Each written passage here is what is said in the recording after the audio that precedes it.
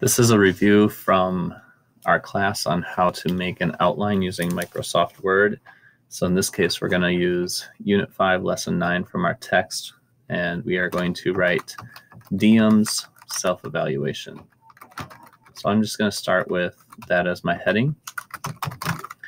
And then remember, to start an outline, we type a capital I, period, and spacebar, and that tells Microsoft Word to go into the outline formatting.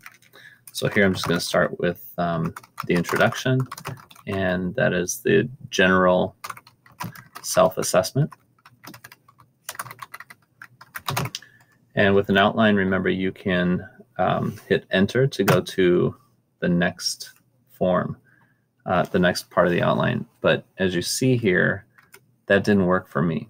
And so the reason for that is because I have spaces after my outline. So if your outline is not working, that's because you have a lot of extra space or spaces after that line.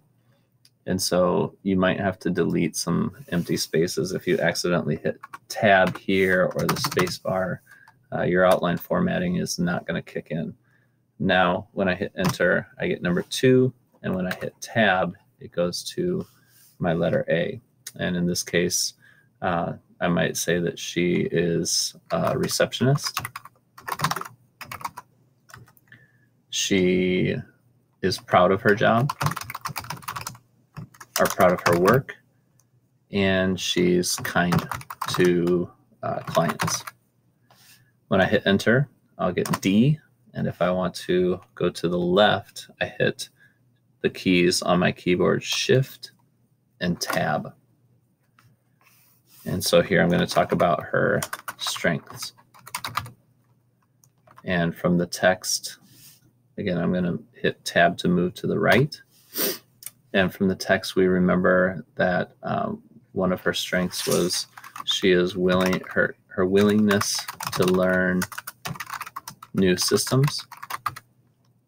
Another strength that she had was helpfulness to coworkers.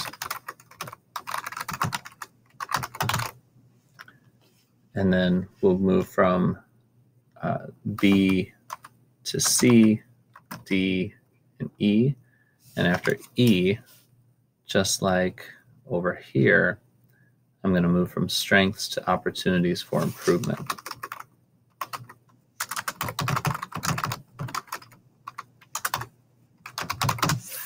Now, what I want you to do, because all of this comes from the text, as you write your assessment essay for Diem, I want you to fill in the blanks or give me more. So in this case, willingness to learn new systems. If I hit enter, you see here that my outline moves down, and I'm just going to hit tab, and that changes all of the lettering that happens after it. So here I'm going to hit Shift Tab and move to the left, and you can see A, B, C, and D. But if I hit tab, this C will change back to B. Watch. Okay. And now I'm going to use my imagination and explain, what kind of systems did she learn? Here, how is she helpful to her colleagues? Now see, I have a space here, so it didn't work. So I need to take away that space in order for the outline to work. How is she helpful to her colleagues? Maybe I'm going to give 3 examples for that one. And I'm just going to keep moving down my outline.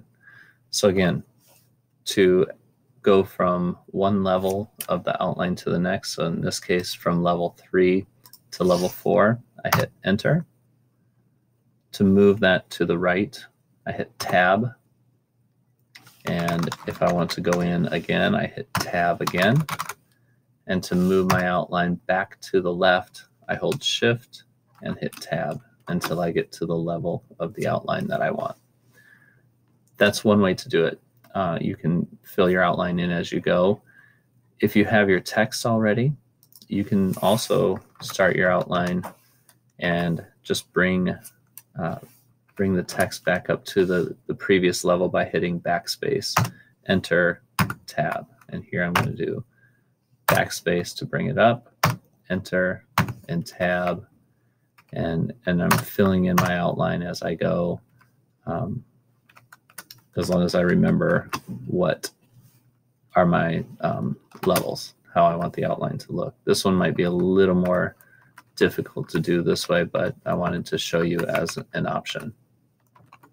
Okay.